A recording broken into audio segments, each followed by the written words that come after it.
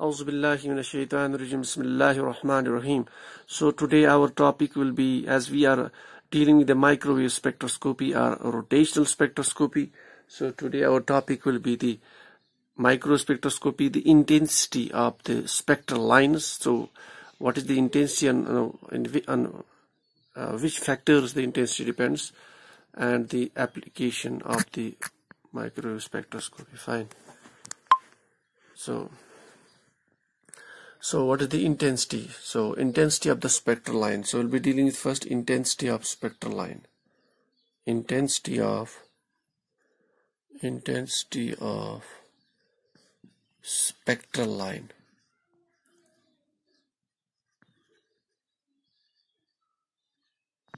Is the first point. अब यहाँ पे दोबारा वही चीज. I will not go into deep, the broadening, the line broadening, then thickness of the line. I will straightforward the intensity, because जैसे मैंने पहले भी बोला कि we have to, because of the short time period we have to go finish the spectroscopy portion.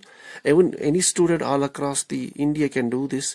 That you have the object to examine the spectroscopy portion. So what you have to do is you can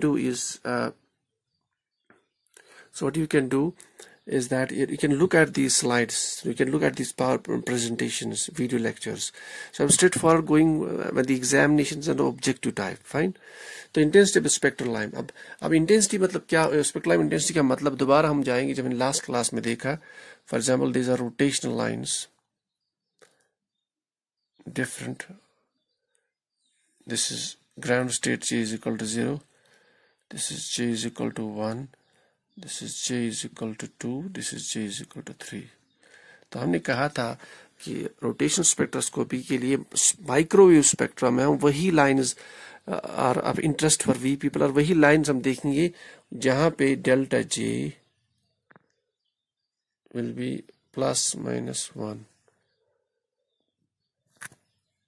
जहां पे delta J will be +-1. तो delta J is equal to +-1. That means your transitions will only are allowed will take place when between the two successive rotation energy levels. Likely this transition. Likely this transition.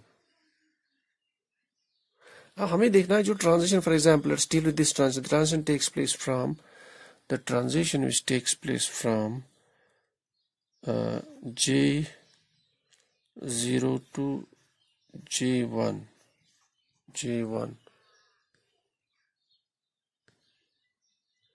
J0 to J1. ये transition, if you deal this transition, अब ये कितना intense होगा? No, how much intense will be this line? So that's called the intensity of the spectral line. Now that intensity of the spectral line in a microwave spectra, अब उसके लिए this depends on कि जहां से transition हो रहा है. For example, are dealing with this line. जहां से ट्रांजिशन हो रहा है जिस लाइन से, वो लाइन कितनी पॉपुलेटेड है, कितने molecules are present in this state, that's called population.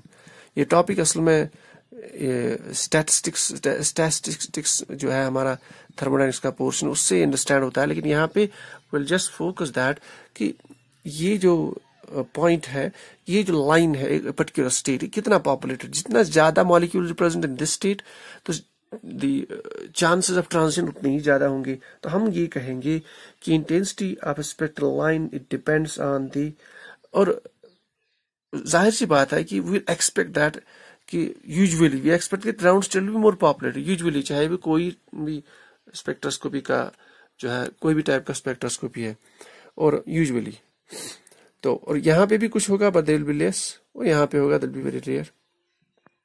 तो जहां जिन दो लेवल्स के बीच में ट्रांजिशन हो रहा है, उनके दरमियान पॉपुलेशन का कितना फर्क है, कैसे द रिलेटिव पॉपुलेशन. अगर इसमें ज्यादा होगी, इसमें कम होगी, तो we expect the transition will be more, we expect the intensity of the spectral line will be more. तो हम कहेंगे intensity of a spectral line in the microscopy spectroscopy depends on relative population. Relative population.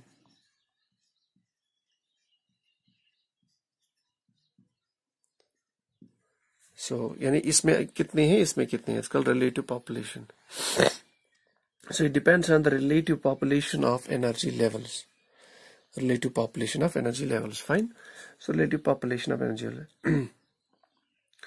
अब यहाँ पे अब तो हम ये कहेंगे इंटेंसिटी ऐसे directly. Intensity is directly proportional to Nj divided by N0. That is, N is the number of molecules in the excited state, higher states. यानी इसमें कितने molecules है, और N0 is the number of molecules in the ground state. Ground state में कितने हैं, यानी ये फैक्टर जितना ज्यादा होगा इसी के हिसाब से यह है intensity of the spectral line. And ठीक. अब मसला ये है, डिपेंड करता है कि कौन सा ज्यादा पॉपुलेटेड. अगर ये ज्यादा डिफरेंस होगी इनकी एनर्जी के बीच में, if they are far apart, ये एनर्जी लेवल्स जब ऊपर देख रहे हैं ना, एनर्जी लेवल्स फार अपार्ट जा रही हैं. देख लीजिए ऊपर एनर्जी लेवल्स फार अपार्ट जा रही हैं इसमें. तो ये डिपेंड करता है कि इन दो के बीच में, जिन दो के बीच में transition in between them, why the transition actually occurs from this level to this level. So उनके बीच में एनर्जी डिफरेंस कितना होगा. अगर वो क्लोज होंगी तो हम ये एक्सपेक्ट करेंगे even at room temperature की some of the molecules will go in the excited state because of the thermal energy.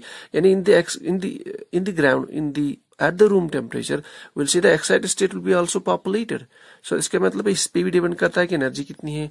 So I can say the intensity is that also. So that population depends on the energy factor.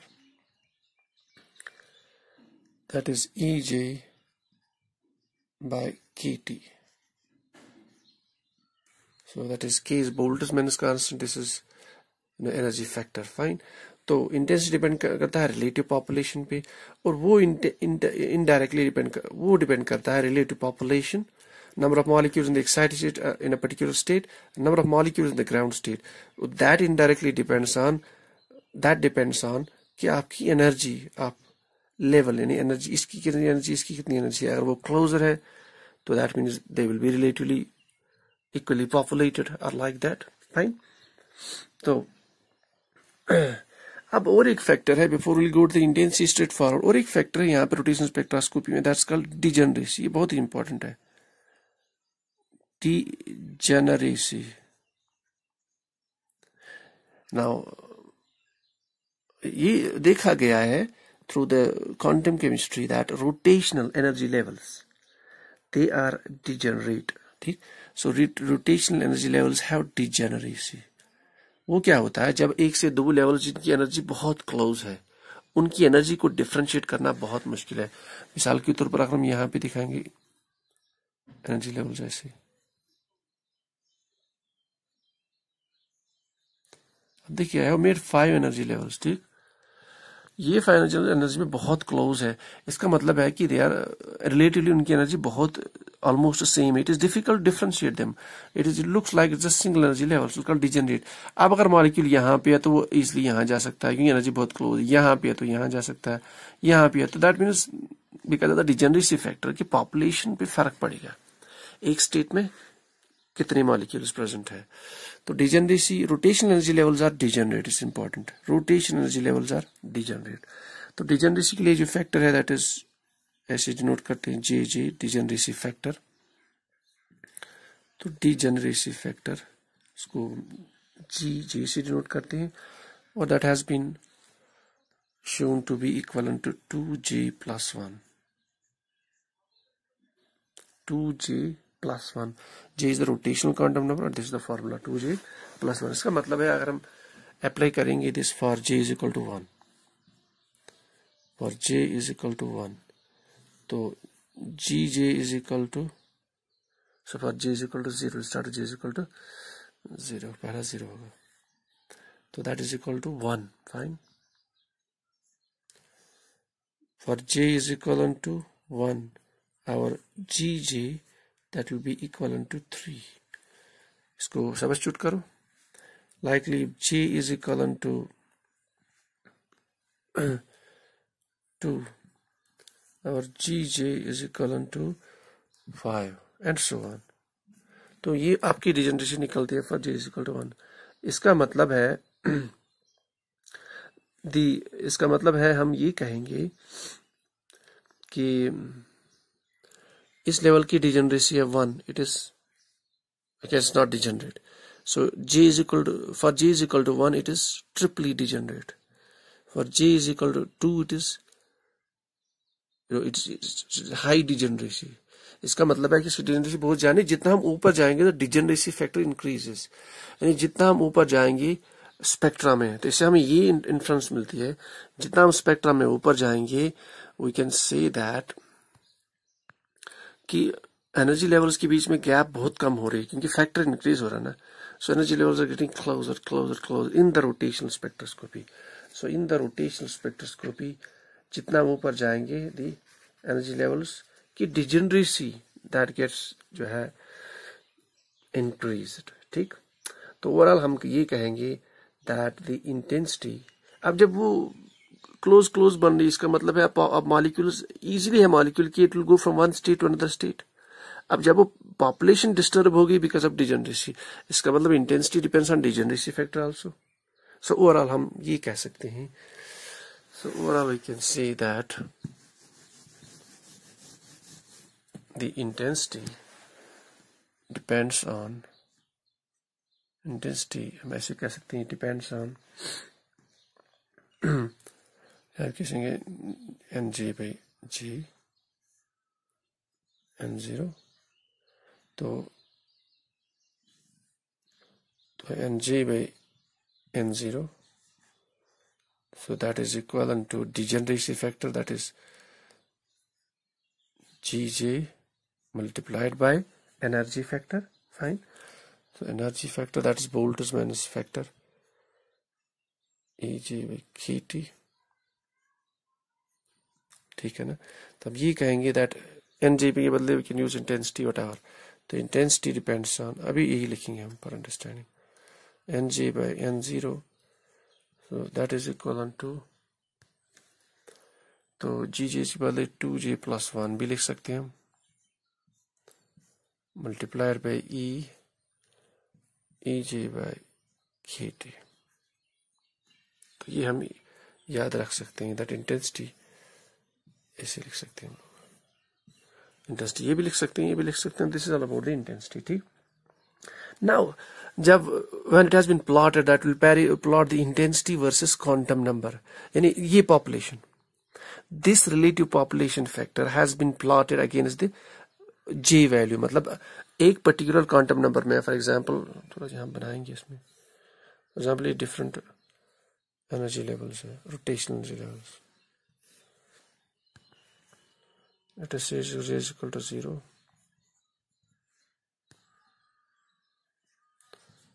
J is equal to 2, J is equal to 3, J is equal to 4.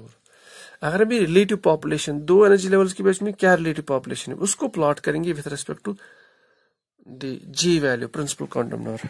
अब मैंने यहाँ इसको बना के रखा हुआ है. So this is the observation, when we plot the relative population versus J value, it has been observed that the graph goes, first there's an increase around 2, 3, 4, you can see here, मैंने इसको shade करके रखा, and then there's a little decrease. इसका मतलब है यहाँ पे initially जब हम ऊपर जाएंगे जो 2, 3, 4 वाली लेवल से they are highly populated, उनकी पॉपुलेशन ज्यादा है, उनमें ज्यादा मॉलिक्यूल्स प्रेजेंट है. उसके बाद जब हम ऊपर ज्यादा जाएंगे तो पॉपुलेशन डाउन होती जा रही है स्टीपर, यानी कि देखो बहुत नीचे जा रहा है पॉपुलेशन द लेवल्स. इसका मतलब है जो 2, 3, 4 जो एनर्जी लेवल्स है दे आर हाईली पॉपुलेटेड, ये वाली ये 2, 3 और ये 4 के आसपास, क्योंकि मैंने यहाँ कम ही दिखा ली, तो दे आर हाईली पॉपुलेटेड. तो अगर ये ज्यादा पॉपुलेटेड, इसका मतलब है अगर वहां से ट्रांजिशन आकर होगा, क्योंकि इसकी पॉपुलेशन ज्यादा है, तो यहाँ से चांसेस ऑफ ट्रांजिशन ज्यादा है, तो यहाँ से ट्रांजिशन आकर होंगे they will be highly intense, because our intensity depends on relative population. So from this graph we can see that these energy levels were like around 2, 3, 4, so they are highly populated. ठीक, तो क्यों, अब इसका मतलब है वहां से जो the transitions will take place from these, they will be highly intense. और ये जो J value है, for example 3, 2, 3, 4, it's called J max. So that energy level where we have the where we can get the maximum intensity, it's called the J maximum. Fine, जहाँ पे populations की जो है यानी एनर्जी लेवल्स की relative population that is maximum, fine. अब यहाँ पे अब मसला यहाँ पे why the graph is first increasing that decreasing, because of this factor. अब देखिए यहाँ से अब ये एनर्जी फैक्टर अगर हम देखेंगे इट्स नेगेटिव, इसका मतलब जितना हम ऊपर जाएंगे तो एनर्जी इंक्रीज, बिकॉज इसका ऑर्डर ऑलवेज होता है राइज इन दी एनर्जी। यहाँ पे ऐसे ग्राउंड से जा रहे हैं ना, ग्राउंड स्टेट से कम एनर्जी, फिर ज्यादा, फिर ज्यादा, फिर ज्यादा, fine, as per the formula which we have already done in the rotational energy level formula. अब ये फैक्टर इंक्रीज हो रहा है, लेकिन इसका नेगेटिव यहाँ वैल्यू नेगेटिव है, बोल्टूज माइनस फैक्टर का यहाँ वैल्यू नेगेटिव है। इसका मतलब जितना आप ऊपर जाओगे the relative population goes down, क्योंकि इसका नेगेटिव, ये इंक्रीज हो रहा है डिक्रीज हो रहा है, तो रिलेटिव पॉपुलेशन गोज डाउन, ठीक। लेकिन ये फैक्टर इंक्रीज हो रहा है, डिजेनरेसी फैक्टर यानी गो अप, ये देखो डिजेनरेसी फैक्टर जितना ऊपर जाएंगे। अब दोनों मिला के so the both these factors they actually determine the relative population. तो दोनों फैक्टर बीच में दे आर मैक्सिमम, दोनों फैक्टर बीच में they are favourable in this towards this factor. After that we can say after that this energy factor dominates, क्योंकि बहुत ज्यादा energy, देखिए gaps बहुत ज्यादा बढ़ रही है एनर्जी की। जब ये डोमिनेट होगा तो relative population decreases. When relative population decreases we can say the intensity goes down. Since relative population goes down, the intensity of spectral will be less. So those transitions we can say in nutshell which will take place from here around 2, 3, 4, around 3, 4. So they will be highly intense. So this is the intensity of the spectral line. अब Jmax के लिए भी formula है, but we'll not take it here as per our it's an undergraduate course. So यहाँ पर मैं दोबारा जा रहा हूँ, तो I can just I will just finish it. So our intensity of in the micro spectroscopy that depends on the relative population, कि दो levels के बीच में जिनमें transition हो रहा है, because आपका selection rule है delta G is equal plus 1 minus 1. तो when we talk about transition between 0 and 1, then we'll talk about population, then Nj is equal to J is equal to N, ये जो Nj है that is equal to 1 and J0 is equal to N0. तो इनके बीच में relative population कितना है। अगर population ज्यादा है, वो फर्क जो पॉपुलेशन का फर्क डिपेंड करता है, तो intensity will be accordingly, fine. तो इंटेंसिटी डिपेंड्स ऑन, सीधी बात, अगर रिलेटिव पॉपुलेशन ज्यादा है the transitions will take place from these, whether it is plus transition, whether it is minus transition, that will be intense accordingly. So that intensity depends on relative population, and that relative population depends on energy factor number 1, and that relative population also depends on degeneracy factor, कि energy levels कितनी degenerate है. Degeneracy मतलब कि दो energy levels में when they are closer in the energy we say they are said to be degenerate. अगर तीन they are closer is said to be triply degenerate. So as per this formula, degeneracy formula, when J is equal to 0 for energy level, J is equal to degeneracy factor is 1. For J is equal to 1, degeneracy factor is 3. For J is equal to 2, degeneracy factor is 5. That means जितना हम ऊपर जाएंगे the degeneracy factor is increasing. अब energy की तरफ हम यानी दोनों को मिलाएं तो intensity is this into this, fine. तो इसका मतलब है चूंकि एनर्जी फैक्टर नेगेटिव है, जितना हम ऊपर जाते हैं energy increases, that means this is minus, so the relative population decreases. लेकिन ये factor as per this factor the relative population should increase. So both the factors, ये भी इंक्रीज हो रहा है, ये डिक्रीज हो रहा है. इन द मिडल, जो मिडल वाले एनर्जी लेवल्स है वहां पे वो they are almost both balanced. So you are getting the maximum population around as per this graph around 2, 3, 4. You see the clause 2, 3, 4. So वहां से जो इसका मतलब वहां से जो transitions which will take place from those energy levels around 2, 3, 4, they will be highly intense. So this area, so each energy level is called G max, because they have maximum relative population. So जब population ज़्यादा होगा obviously intensity will be more. So this is all about the intensity of spectral line in nutshell. As far as we talk about the competitive exam, or if you talk about the your this semester exam, जो कि objective type है. उसके बाद हम shortcut में will go to the application part. और application part के लिए यहां से मैं थोड़ा सा इसको एज यूजुअल इसको मिटाऊंगा नहीं, it will be useful. So application part सबसे जो अहम एप्लीकेशन, मैं डीप नहीं जा रहा, I will not go into the isotopic substitution kind of things, straight forward. देखिए जैसे हमने देखा कि हम यहाँ पे एक कांस्टेंट निकालते हैं, दैट इज बी. निकल पड़ा था rotational constant. So that was, if I remember, that was h by 4 pi IC, ठीक। अब this I is moment of inertia, तो मोमेंट ऑफ इनर्शिया होता है बराबर mu R square. Let us C we have a diatomic molecule, molecules में 2 atoms है। तो इसका मतलब है अगर अब ये बी फैक्टर निकलता है माइक्रोवेव स्पेक्ट्रा से, जो हमारा माइक्रोवेव स्पेक्ट्रा होता है वहां से बी फैक्टर निकालते हैं। तो अगर हम बी फैक्टर वहां से निकालते हैं, जी is constant, 4 pi is constant, C is constant, तो हमें पता चलेगा द मोमेंट ऑफ इनर्शिया। अगर हमें मोमेंट ऑफ इनर्शिया पता चला,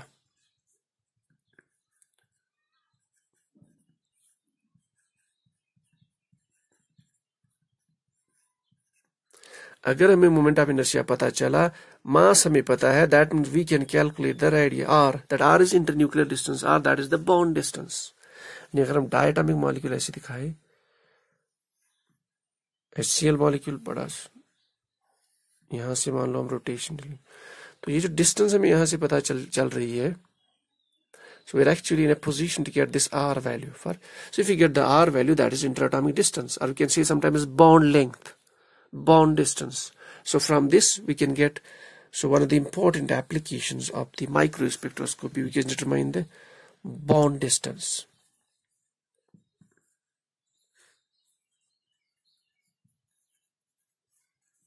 Bond length, bond distance.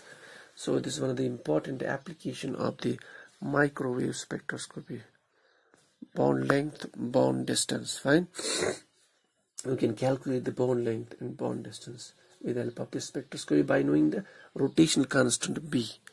By knowing the rotational constant B with the help of the microwave spectrum or the help of the spectral line. ये तो हुई एक चीज। दूसरा, हम जो माइक्रोवेव ओवन देखते हैं, मैं बड़ी बड़ी एप्लीकेशन लिख रहा हूँ, माइक्रोवेव ओवन, उसमें जो फूड या जो भी मटेरियल है लेस टाइम में प्रिपेयर हो जाए, लेस टाइम में हीट होता है, that is because of the जो हमारा फूड के साथ जो water molecules, for example if rice, तो चूंकि राइस मॉलिक्यूल्स हेवी, जो वाटर मॉलिक्यूल्स होते हैं they absorb the radiations, microwave radiations, and they undergo transition and then they go de-excitation back during the course, they release the microwaves.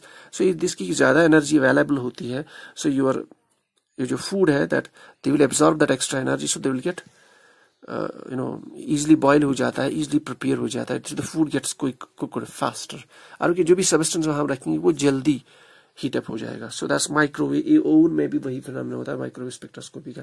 इसी तरह से और एक इंपॉर्टेंट एप्लीकेशन है, मैं यहाँ पे इसको एक्सप्लेन तो नहीं करना चाहता। हम इस चूंकि मैंने यहाँ से एक एप्लीकेशन में पढ़ाया था आपको types of molecules, prolate, oblate, symmetric top, asymmetric top, इसी तरह से मॉलिक्यूल्स का एक दूसरी फॉर्म में फ्लिप होना। मिसाल के तौर पर ये थोड़ा सा एडवांस टॉपिक है, तो हम ये कहेंगे कि we can study the different states of molecule, different energy states of molecule, energy states of molecule.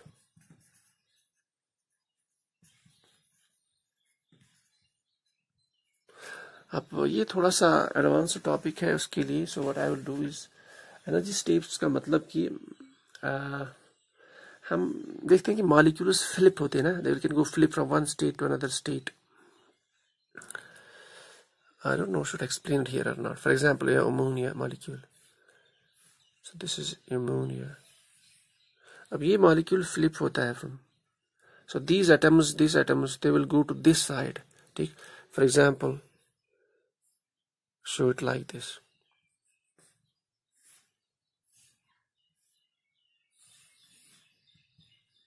तो ये एटम्स देखो, ये एटम्स अब फ्लिप हो रहे हैं उस साइड में। अब ये एनर्जी फ्लिप, इसकी एनर्जी कितनी है, इसकी एनर्जी कितनी है, या इन बिटवीन जो इंटरमीडिएट्स आएंगे उनकी एनर्जी कितनी है।